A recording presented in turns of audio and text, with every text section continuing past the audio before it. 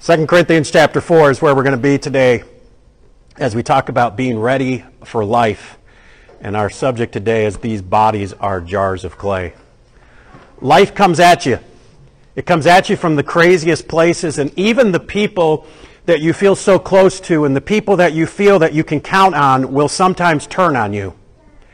My mentor and my spiritual hero, Pastor Gregory, who's gone on to be with the Lord, one time when I was just new at Faith Baptist as the student pastor, we had this sort of just a simple event that we were going to go out and a bonfire, and I was going to preach there at the bonfire. And for some reason, it just kind of got larger and larger, and we were preparing for about 20, 30 students. And the next thing you know, more kids started showing up and showing up and showing up. And at that time at Faith, we had 5 vans that we used, which were great because anybody could drive them. And so as kids started showing up, I had 2 vans ready. Well, I grabbed another van, and more kids showed up. Well, I grabbed and pulled up another van, gave a key to an adult and said, hey, drive this. And eventually I got down to the 5th van, that gray Ford van that I was told at the beginning, you're not allowed to use because that is the senior citizen van. It had the best air conditioning, and it also had the cloth seats, and the senior citizens liked that van, and that was the senior citizen van, Steve, and we don't use that. Well, kids started showing up, and I started doing the math, so I just went and grabbed the key, and I pulled the van up. Well, that Friday night, Pastor Gregory, for some reason, was working late, and the next thing I know, after I pulled that out came this old man of God, but he came out with a red face, and he was upset, and he got up in my face and said, Steve, that van is for the seniors. You are told not to use it. What are you doing using that van? And I calmly said, okay, Pastor, we won't use it. But I kind of grabbed him by the shoulders and gently turned him around to this huge crowd of teenagers, and I said, you just tell me which kids have to go home. You point them out, and I'll tell them to leave. And he looked at me and got a smile on his face, and he called me like he would do every time I was in trouble. He called me Stephen. There's only a few people that are allowed to call me Stephen, and he is the only male in that group. And he smiled at me and said, okay, use the van. And I told him the next day, I said, you know, a couple kids got saved that day and stuff. And to his credit, he said, that's great. I'm glad that you used it. So sometimes you can be doing the right thing and feeling like everything's going well, and somebody comes out of their office with a red face yelling at you. Life can be flipped over. If you're taking notes today, our one simple truth thought is this: life will shake you. Life will shake you. You think you have life figured out. You think you've got it all taken care of, and like a kid losing the game, life will take the board and flip it up on side of you. And all the pieces go scattered, and everything you had planned is completely ruined. But in the middle of all this chaos is us human beings. And we are these fragile things. Think about this. Think about how much maintenance the human body requires. I'm so glad I'm not a girl. So glad I'm not a female, because that maintenance is beyond me. All right? I'm glad that I can choose whether or not to shave or not. Anyways, if the human body was a car, you'd never buy it. If you bought a car and they told you how much maintenance would, you'd be like, oh my Lord, let me go buy an American car. Anyways, Paul calls us this human body in verse 7. He calls us jars of clay. Look what the King James says. But we have this treasure in earthen vessels, that's jars of clay, that the excellency of the power may be of God and not of us. These pots that he's talking, the King James calls them earthen.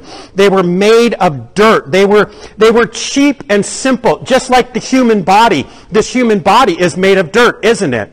And that when we die, this body goes back to the grave. But these these jars of clay were also used to store great treasures. People would take these jars of clay, and because they were simple and unassuming, they would hide their greatest treasure inside them. And people would hide gold. If you know your history, these jars of clay that Paul are talking about are the jars of clay that the Dead Sea Scrolls were hidden in.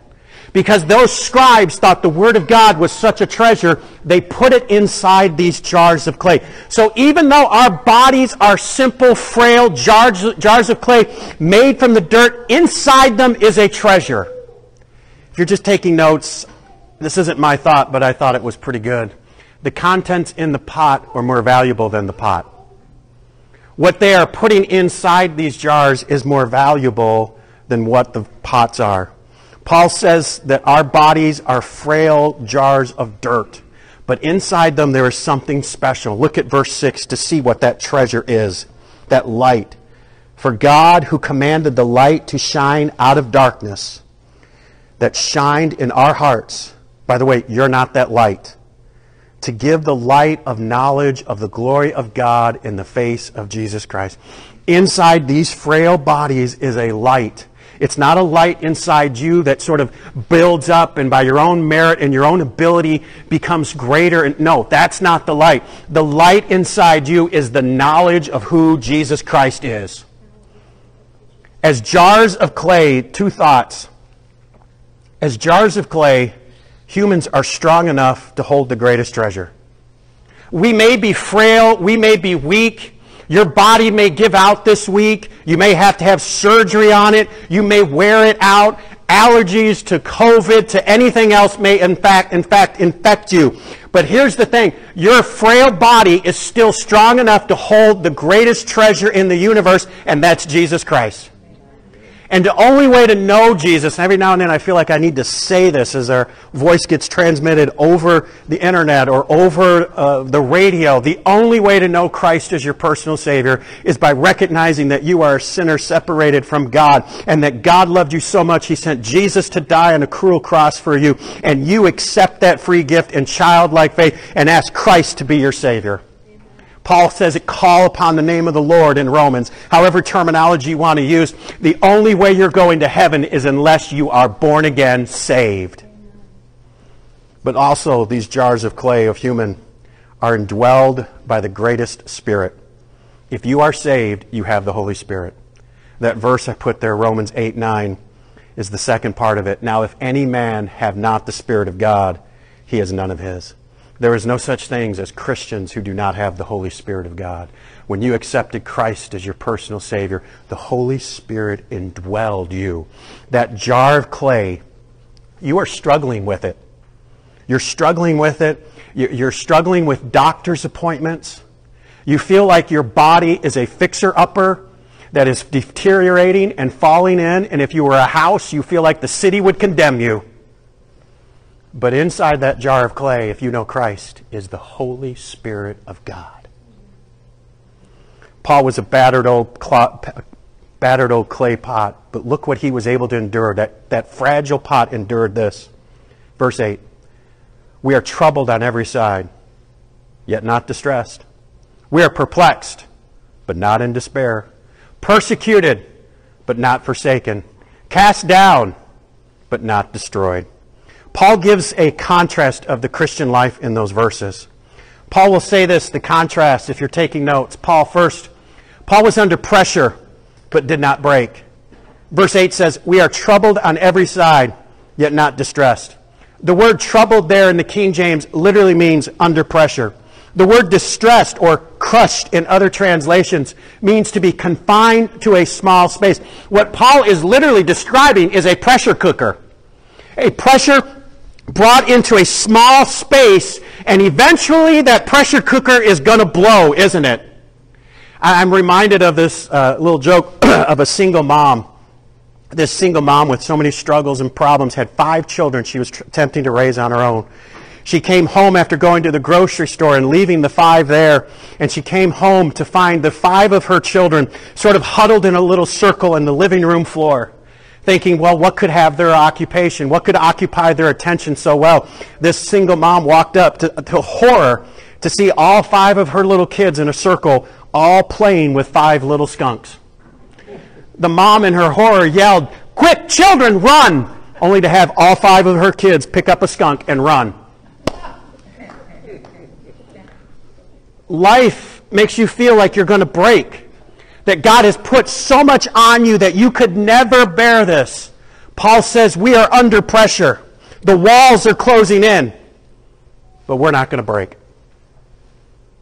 Number 2, Paul was at a loss but not lost. In verse 8, ye are not distressed. We are perplexed but not in despair. I'm not sure the whys and what is going to happen in my life. I'm not sure what the future is going to be. I'm not even sure why God has chosen this, but I know who knows. Number 3, he was hunted, but not alone. Verse 9, persecuted, but not forsaken. The word Paul uses for persecuted is a word for hunting an animal, like a fox hunt. Death is stalking you. I don't know if you know this or not. I don't want to be the person that breaks this to you, but I don't know if you know that one day you're going to die. I've seen the statistics. 10 out of 10 people, they die. You may be able to push it back. You may be able to have better health care. You may be able to work out and everything else. But eventually, death is going to win for all of us. Death is stalking you. You are hunted by it. But in that process of it catching you, and finally will catch you one day, you are never alone. You may be in a jail cell all alone. You may be in solitary confinement, but if you know Jesus, he's there. You may be in a hospital bed, and the doctors and hospitals may not even let your family come find you because of COVID. But even though you are alone, if you know Christ, you have him there. There is no place on this planet that somebody can separate you from the love of God, which is Christ Jesus.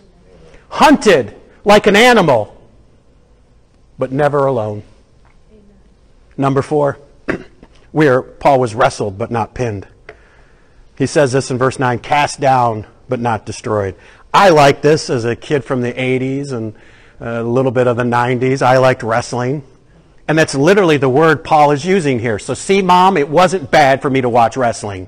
The Apostle Paul agreed with it. He uses the word cast down, and it literally means to be thrown down violently. It is the terminology that they would use in wrestling. Paul is using the image of a small little man going up against a much larger professional man who knows what he's doing, and having that larger man take this little man and throw him down and throw him all around. But the Apostle Paul, much like The Rock, does not give up and simply says, just bring it. Thank you, Andy, for getting that. Paul takes all of this in stride because he has Jesus. The Apostle Paul talks a lot about death. He talks about it a lot. In the next first 3 verses, he mentions it quite often. But he reminds us after that of talking about death, he reminds us of 2 perspectives that changed. Look at verse 14. Remember, I've skipped over some verses. He talked about death. We're going to go to verse 14. Knowing that he which raised up the Lord Jesus shall raise up us also by Jesus, and shall present us with you. The first perspective that Paul had is that if God can raise Jesus, he has us covered. If God can, you need to say amen to that. If God can raise Jesus, he has us covered. That's why the resurrection is so important. It is what separates Jesus from just a prophet and a great teacher. It declares his deity. That's why the resurrection is so important, because it is our only source of hope that Jesus rose from the grave, and someday so will we and all that we love that know him. And by the way, that's why it's under attack. Second perspective Paul gets is in verse 17. For our light affliction, which is but for a moment, worketh for us a far more exceeding and eternal weight of glory. The perspective that Paul has is that what life throws at us is just for a short period of time. James, Jesus' half-brother, will say in James 4:17 that life is nothing more than a vapor. Other translations take that word vapor and they call it a soap bubble. A soap bubble appears for a moment and it looks beautiful, but eventually, no matter what, that soap bubble pops. And that's exactly what life was. Ask Paul, though, now, when you get to heaven, ask him, was everything that you went through? The Apostle Paul was stoned to death and his friends left him. The Apostle Paul was shipwrecked and had to spend many days inside the center of some of the worst jails in the world. He was beaten and whipped for everything because of Jesus. And you go and ask Paul now as he sits at the feet of Jesus Christ in heaven, hey, Paul, was it worth it what you went through? I think of a story, and I keep a little note inside my Bible of this story. I remember hearing it. And it's a man by the name of Thomas Hawks. Thomas Hawks was a believer in Jesus Christ in the 1500s in England. And he was charged with and sentenced to death for the audacity of reading God's Word and preaching that Jesus was the only way to heaven. And he and a group of other believers were in a jail cell. And they were going to be killed the next day. Thomas Hawk would be killed that day, and the rest of the believers would be killed the next day. One of the men said to him before he was going to be killed, he said, "I have to know, as they burn you at the stake, is Jesus great enough to endure the flames? Would you give me some signal, Thomas?" And Thomas Hawk, when they took him and they tied him to the stake and they lit him on fire with all the fire around him, eventually the fire burned away the ropes holding his hand. And as a testimony to Jesus that he is great enough, with his hands on fire as he was dying, he raised him up and clapped his hands 3 times. To say that Jesus was greater than the fire. The word that Paul uses there in verse 17, he uses the phrase, the weight of glory. It is a reference to a meat market. It is a reference to a market of going to a butcher and him putting the meat on the scale and then telling you how much you owed. What Paul is saying by saying the weight of glory, he's basically saying this, that God has tipped the scales in your favor. That no matter what you have and what you're going through, God has put his thumb on the scale and he is going to make sure you get through it. The rewards in heaven outweigh the suffering on earth. Verse 18, while we look not at the things which are seen. You know, an immature person goes by sight. I work with a lot of 20-year-old guys. And 20-year-old guys are about as mature as 14-year-old guys when I was in high school. We are not maturing men. We are postponing maturity and prolonging adolescence. And to the point where there's some 40-year-olds who act like they're 14. And there's a lot of people, and there's a lot of 20-something-year-old girls there too. Well, I don't know if you notice about this or not, but 20-something-year-old boys tend to notice 20-something-year-old girls. I don't know if you knew that or not, but they do.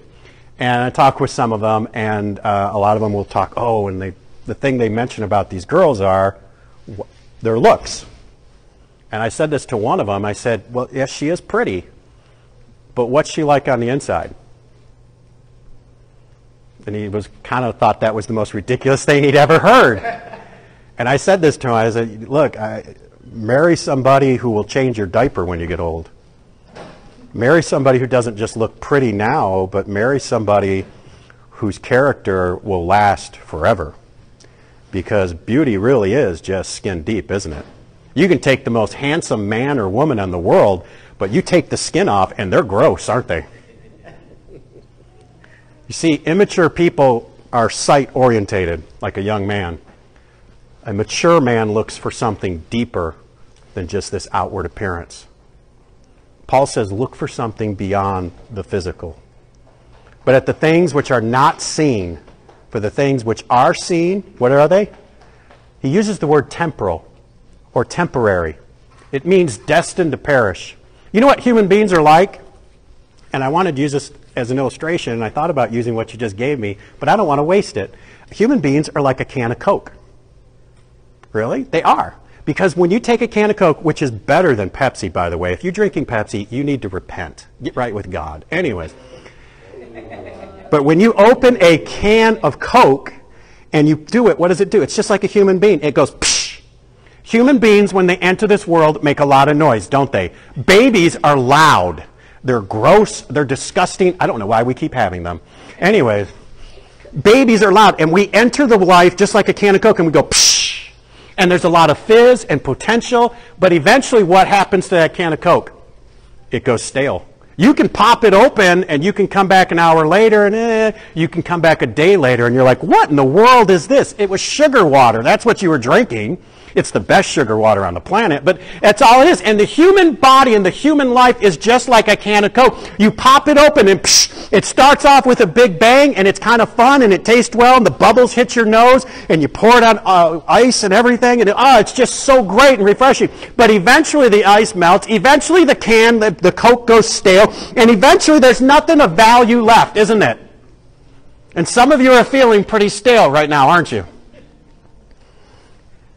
This world is just like that. It starts off with a bang. Hey, look, beer, I got asked, it's been the first time in a long time, I got asked to go to a bar this week. And a whole group of our class that had passed, they were meeting at this bar. And one of the guys who I'd been friends with, and he came up, he said, "Hey, Steve, why don't you come with us to the bar?" And I said, "You know what, that's just not my scene." And I said, "I'm a Baptist preacher, and I just don't go to bars and stuff." And he said, "Well, that's who needs you the most." And I thought, well, that's true and stuff. But I decided I'm not going to a bar. But anyways, I digress. So I didn't go, Ma. There you go, I didn't go. But only to start a church. Yeah, I did tell him that. It's temporary, but you know what? That's what the joys of life are. You go to a bar and you can get drunk. And it's just like a can of Coke. Psh, all right, it solves your problem for a while. You take heroin. Psh, it solves your problem for a while. Whatever your drug, whatever the crutch you're leaning on, whether it be materialism or a relationship or a person, psh, it solves your problem for a while, but eventually it goes stale. Paul says, but the things that are not seen are eternal. You know what's eternal? The Trinity. God. God is eternal. And there's one other thing that's eternal. You know, Satan's not eternal. He'd get thrown into the lake of fire. He is not eternal. There's only one other thing that is eternal. You. You're an eternal being. You may be wrapped in this outer jar of clay, but you're an eternal being who's either going to spend eternity with God or without God. The things that are eternal last. So, 3 things. I had a good week, so you're going to get 3. Fragile jars of clay should do 3 things. Number 1, they should value spiritual strength. Look at verse 16. For which cause we faint not.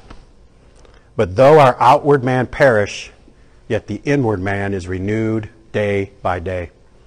Do you know what the strongest material on earth is? It's not a diamond. The strongest material on earth is a thing called graphene. It was sort of discovered back in 2010. They're anticipating it to change the entire face of the world and everything that we do. If they can mass produce it, they think it'll change everything in the world. It is a very thin layer of graphite, basically, and it's a million times stronger than steel. In fact, that thin layer of graphite can stop a bullet. It's just a very thin hexagon shaped of carbon put together. In fact, you can create it by taking some tape and getting some graphite, a slab, and just with Scotch tape, and you can start to make it. In fact, that's one of the ways it was discovered, by doing it. It's a very thin, unassuming thing, and yet it will stop a bullet. I thought of that. That's a lot like Jesus.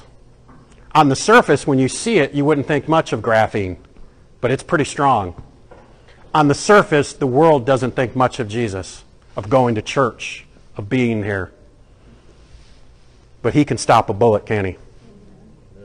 What makes us strong, let's be very clear. I want to be straightforward so there's no misunderstanding. What makes us strong is Jesus. And quite frankly, that's when Andy and I talked about Cross Creek Church. That's why our byline is just simply Jesus. Because in the end, denominations don't last. In the end, creeds aren't even biblical. In the end, it's just Jesus. Value spiritual strength. Number 2, value the future over the past, over the present. When I was worked security in Walmart in Illinois, we would stop people for shoplifting.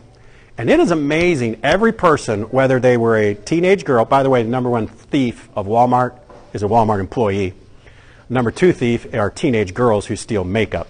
So it is amazing, from a teenage girl to an older senior citizen, an old lady we caught, to moms with babies. That was fun.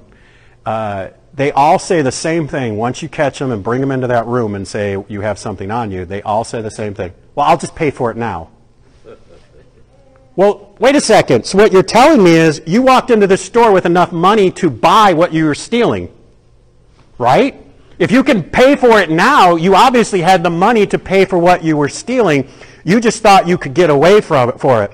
What these people do is no different than most of us. They just live in the present, not the future. You could pay for it, you could realize what you need, but you would rather steal it and take the cheap, easy way out instead of the difficult task of the future. Our future is with Jesus. Amen? What's going to finally make you give up? Look, it's too late when you die to go, oh no, now I'll accept Jesus. It's too late. But no, it's also too late when you're struggling to, when you give up. Well, I want a do-over, God. There aren't always do-overs in life. Sometimes you have to deal with the decisions you've made. Value the future over the present. And lastly, number three, fragile jars of clay should value the eternal over the temporal. Demons are real. They are flat out real. They are not dead people. They are fallen angels, a third of the angels that Satan was convinced to go with him. Demons are real. Don't go chasing demons and being an exorcist and casting them out. Don't. You've never been called to do that. It's not your job. You've not been called to chase out demons. You've been called to pursue and follow Jesus. It's a big difference. Listen, Satan is not as strong as a little girl who turns to Jesus. When you turn to Jesus, you are turning your back on Satan, and he will run and fear. Go to Jesus. Don't fight the devil. Amen?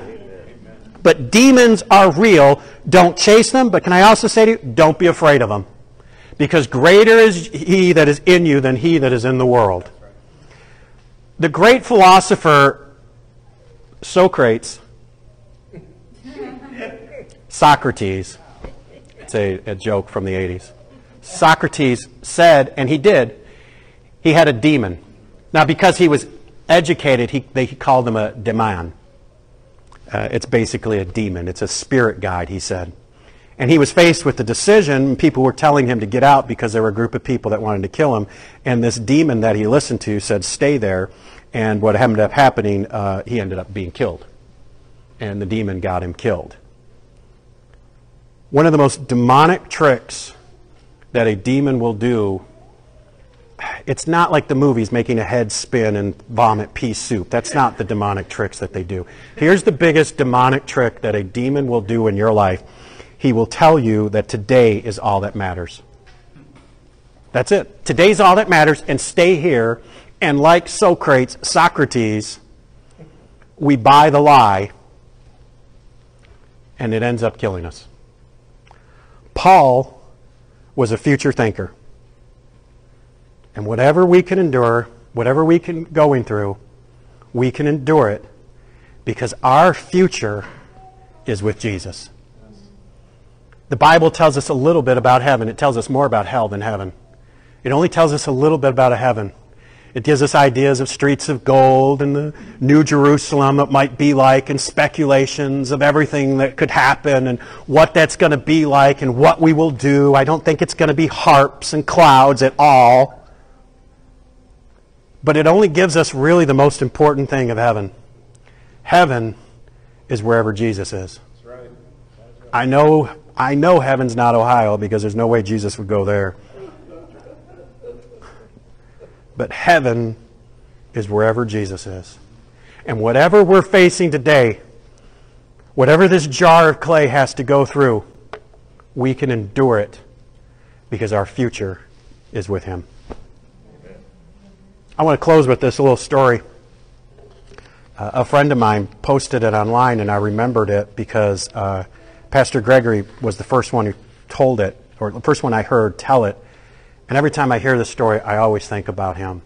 So I just want to read it to you, what they've posted. And one of the leaders of the great prayer revival of 1858 in Philadelphia was a pastor by the name of Dudley Tinn. More than 10,000 people were saved over the course of the meetings that were held. One day, Tinn went out to watch a demonstration of a new threshing machine. It's not known how, but somehow his coat became entangled in the machine and he was severely injured. By the time a doctor could be summoned, there was nothing that could be done to save his life.